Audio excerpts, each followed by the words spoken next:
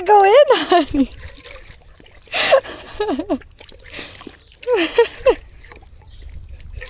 She's like, it's hitting me in the Oh my gosh. You're so silly. Alright, so I want to kind of just do a quick intro to part 2 of this month's vlog. Also want to clarify that next month I'm not going to be doing this because keeping track of what I've already talked about, what I've recorded, what I've said I'm reading in the vlog, blah blah blah, it's just impossible for me to keep track of. So next month I'm gonna do more of like like the 2 books that I'm reading in the week or something like that. Anyways, what I am going to be reading throughout the course of this vlog are 3 specific books, one of which I was already reading in the first vlog, which is Urban Trauma. I am actually getting really close to finishing it now. I have officially decided to consider it more of a biography than anything else. I was having a hard time with this book because there are many aspects to it that are very like personal. Like you can clearly tell that the author is stating her opinion, her own personal life many times. And as someone who did a lot of like research papers for college, I had very strong opinions towards people who were trying to write a book that was informational, something that is educational, and then inserting their own like clearly very subjective opinions. So I have decided to read this more as a personal biography than anything else. The next book is 8 Perfect Murders. I already started it, and I said that in the last vlog post.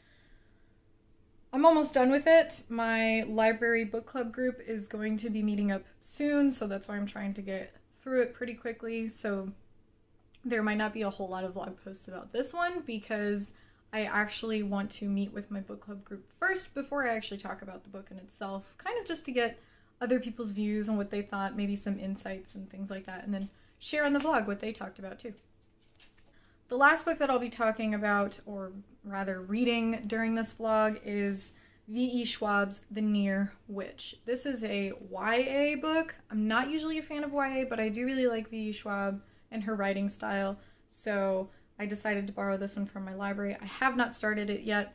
The vlog is probably most primarily going to be about this book. Again, this vlog that I'm doing is very messy. Next month is going to be hopefully much more organized. So yeah, this is just kind of my intro to vlog part number 2 for this mess that I'm making. Alright, don't mind the nasty bowl. I thought I would mention that I got fake nails to like glue onto my nails, obviously, and I knew that they probably wouldn't work, and they definitely didn't. Like, they didn't stick at all, right? They all popped off. They're not on there. Except one. This one will not come off. It's on my thumb, and it does not want to leave. So I have one fake nail on, and it won't come off. It hurts if I try to pull it off or, like, pop it off or something. So yeah, I had a bunch of fake nails that left me with this glue shit. They kept popping off, and this guy will not leave. I need to take care of my dead plants. This guy. These are still green. Is it growing back? No, it's definitely not. It's dead. I have to take care of this one. I repotted it and everything, trying to, like, save it. That didn't work out. Then I have this guy who's definitely dead. Oh, jeez. He's very dead. I tried. I really did try. It looks like there's mold, so I guess I overwatered it, but I remember, like, barely watering it for a while, so yeah. So I'm gonna go take care of my plants now, and probably end up going to, because I made a deal with Ryan. I am not allowed to buy any more live plants.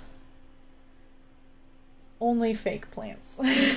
Everything else dies on me. Alright, I've been walking around looking for like a shovel so I can empty this, but something to know is my house is a mess. Especially outside, because it's foreclosured, or it was foreclosured when we bought it, and it was really gross. There was a bunch of trash all over the place inside the house too, and we haven't really cleared out most of it. On top of that, I live with 2 mechanics, so shit piles up. And I was told that the shovel was here. And it might be. But I also don't want to find out if there's also a giant bug under all this stuff. We really have to, like, throw this stuff away someday. I know. I don't know where that shovel is. Whatever. Oh, there it is! Found it for you. Look at that. Oh, you found it for me, yeah. Yeah, you definitely found it for me. Ow, fuck.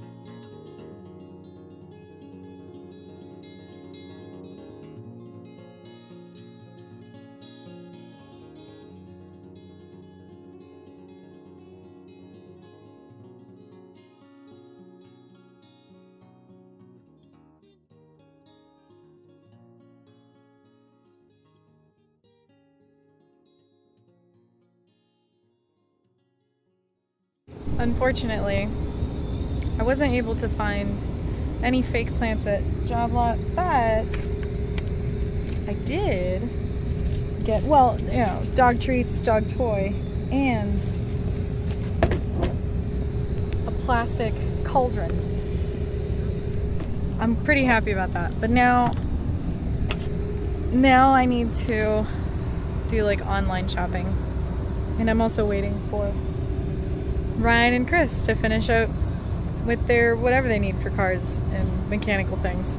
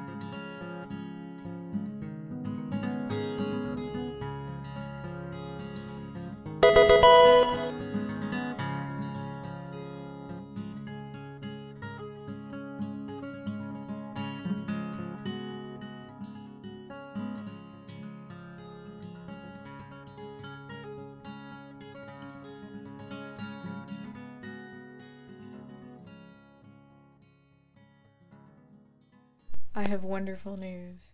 Oh my god, what is wrong with my hair? It came off. It came off. I think ooh, yeah. Oh, is that glue? That better be glue. I hope that's not my nail. Alright, so it's me and the puppy right now. Gonna do a little update on the reading. So I finished Urban Trauma.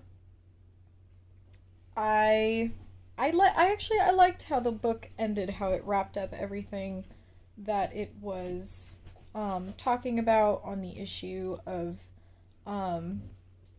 racism and kind of, living in an urban setting and all that. I think it was really nice at the end. It kind of had a lot of, like, how to help yourself and how to help people around you who suffer from these traumatic experiences and from this lifestyle.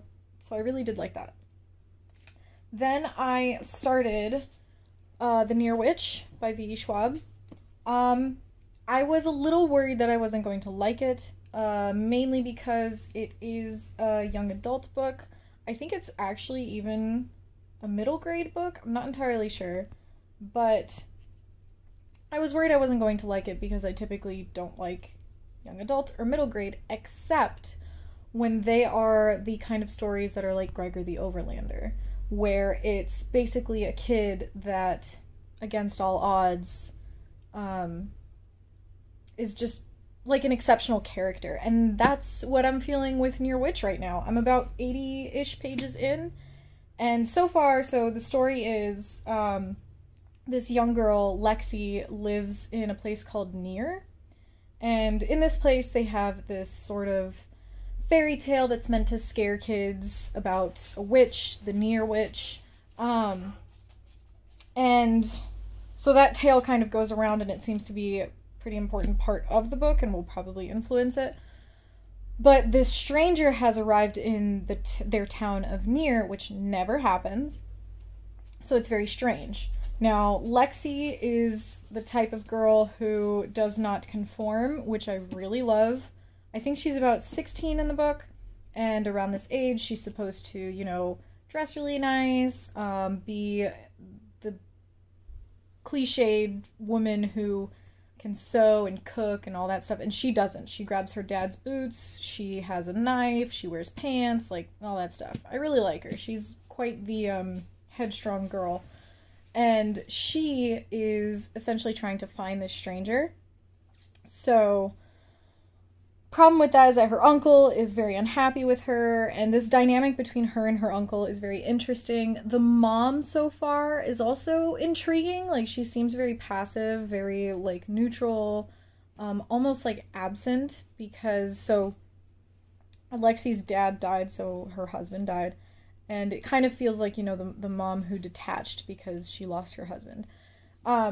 But yeah, so far that's basically what the story is a stranger comes, no one knows who he is, where he's from, what he is, and Lexi is trying to find him first before her uncle does, because her uncle is, I guess, his role is the protector of their town, and she's worried that, I guess, maybe he'll kill him. So that's the story so far, and I'm interested. It gives off very, like, fairy tale vibes, but I have this feeling it's gonna get dark. The writing style is very different from A Darker Shade of Magic and Vicious. The prose is actually very nice, very lyrical, I'd almost say. I'm really enjoying it so far, so I'm actually going to keep reading, which is why I'm on the couch. I totally forgot to do another update after the book club thing. So the book club went really well. It was really nice outside. A little too hot. The sun was in my eyes, so next time, not gonna sit there.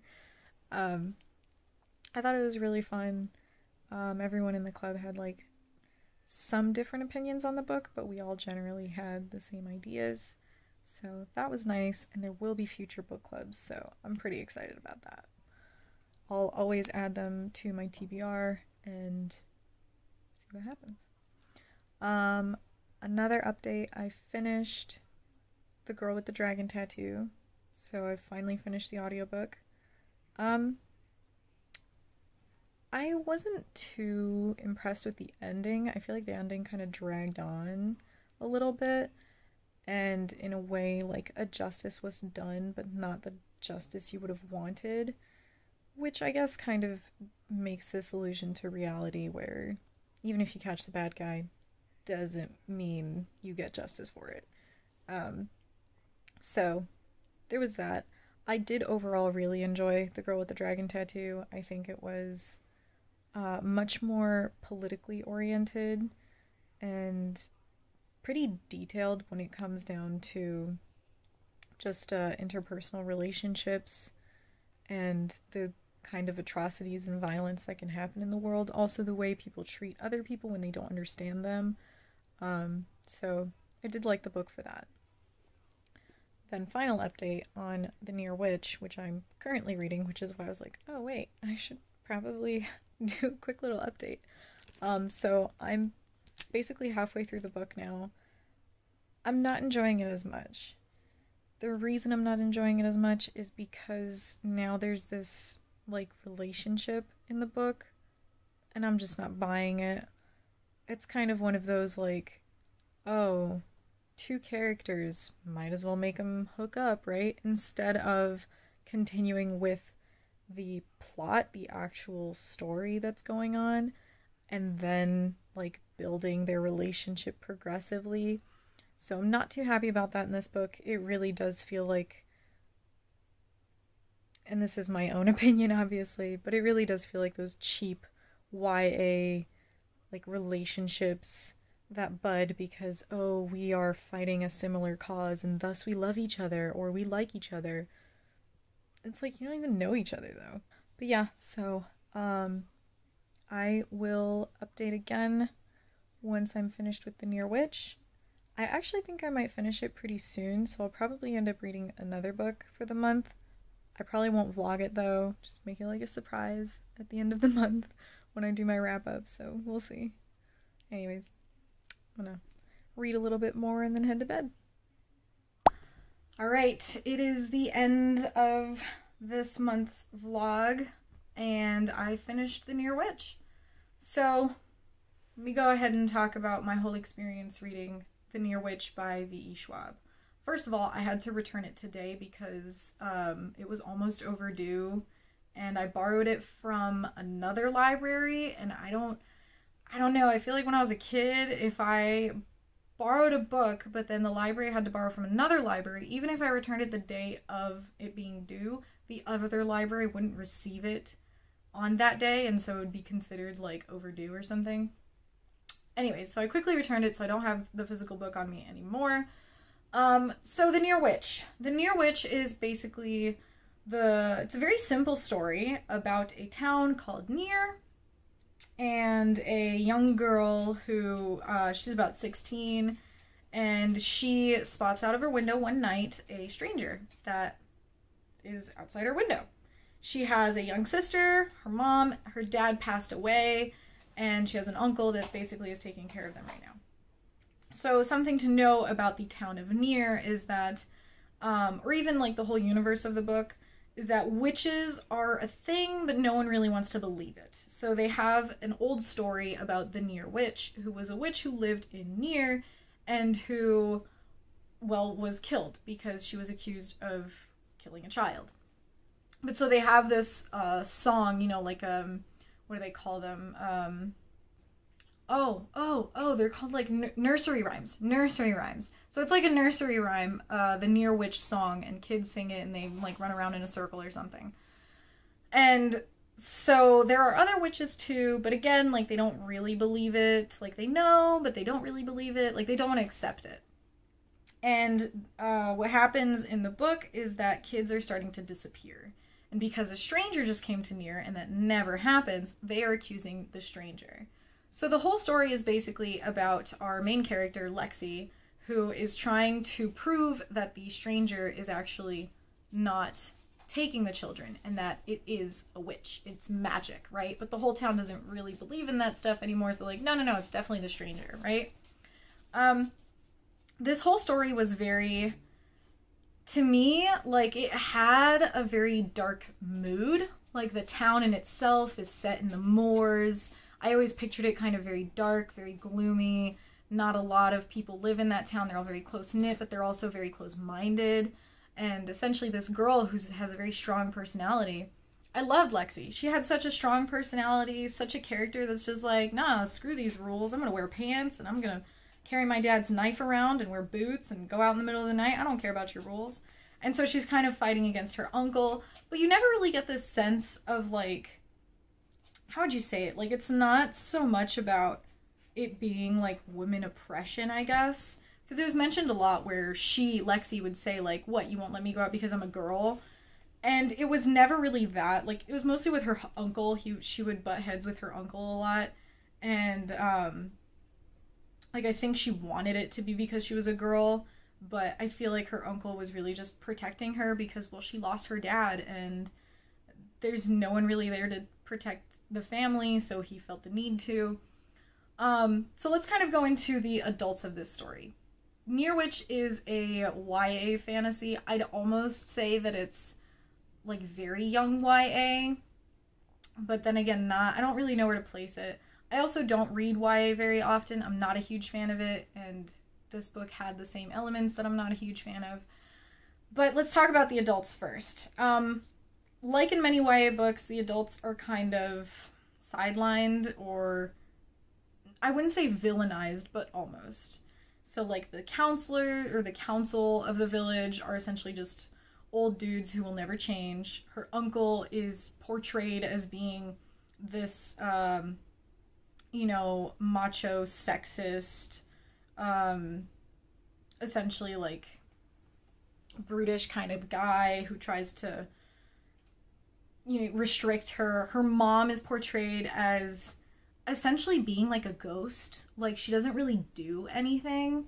And that's something I was really upset about. So that would be the first point that I really didn't like about this book, is how much her mom is portrayed as being, like, kind of useless. You think she's going to be, because she always seems to help Lexi a little bit, right? And you think that at some point she's going to come out and do something extraordinary and really step up and be, like, a really awesome side character. But she never does. Even at the end of the book, you're just like, really, lady? Like, nothing out of you. The next thing that I didn't really like so much about this book was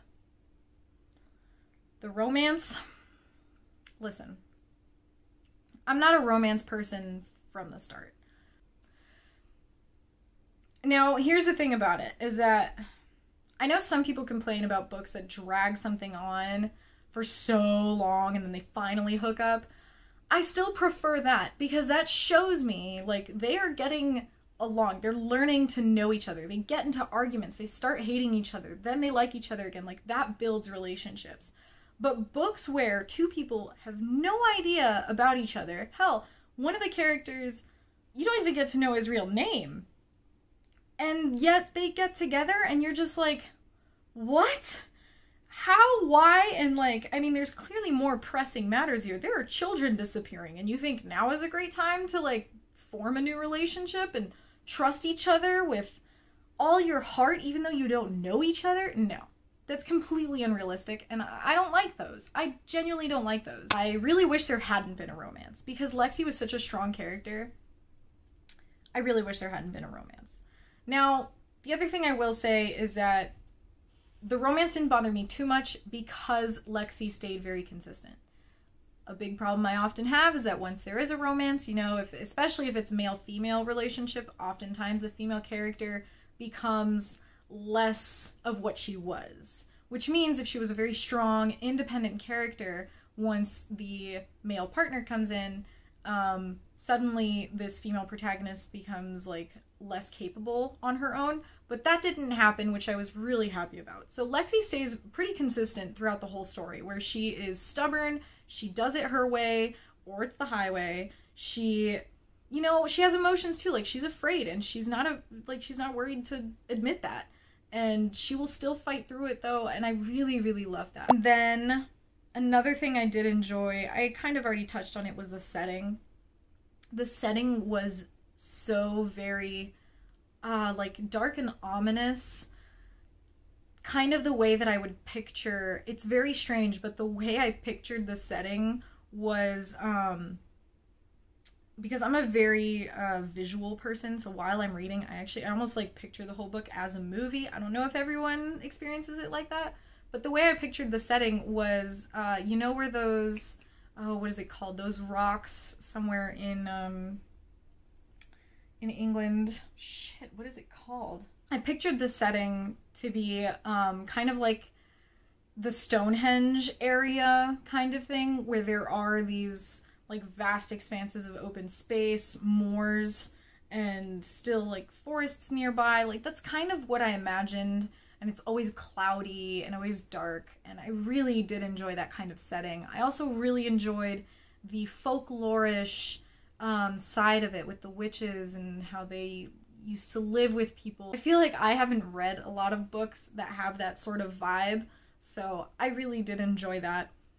I feel like I would have probably enjoyed this book a lot more if it had been adult fantasy or adult fiction, but overall I'm really glad I read it. So if you enjoyed this video, please like, subscribe, press the bell too, that actually helps the most. And if you have anything you want to say, feel free to drop it in the comments. If you'd like to find me anywhere else, I have links down below. Yeah. Thanks for watching. Bye.